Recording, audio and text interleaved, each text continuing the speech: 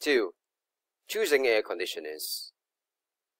Cooling capacity and coefficient of performance are two main measurements of performance of air conditioners.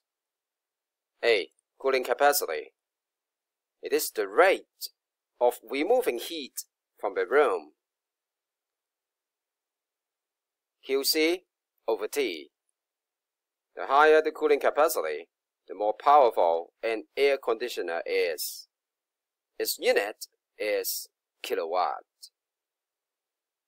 A cooling capacity of 800 watt means the air conditioner removes 800 joules of energy to the outdoor per second, which does not include the electrical energy consumed by the air conditioner itself.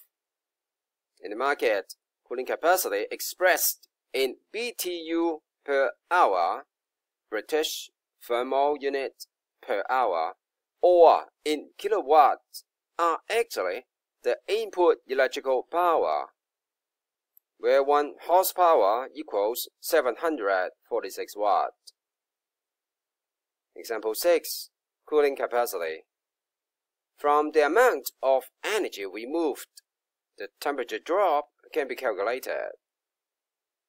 Exam link 2.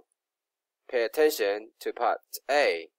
In terms of molecular motion or kinetic theory, always remember evaporation and condensation result in decrease and increase in average kinetic energy of liquid molecules, respectively.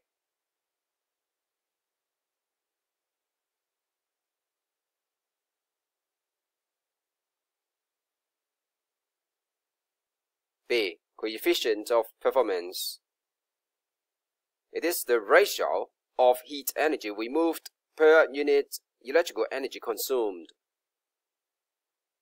Typically, an air conditioner has a COP of 2 to 3. This means that for each kilowatt hour of energy input into the air conditioner, 2 to 3 kilowatt hour of heat can be removed from the room. Obviously, an air conditioner has a higher COP performs better. It uses less energy to produce a higher cooling effect. Example 7. COP. It is a straightforward question. Do Chp1.5 below.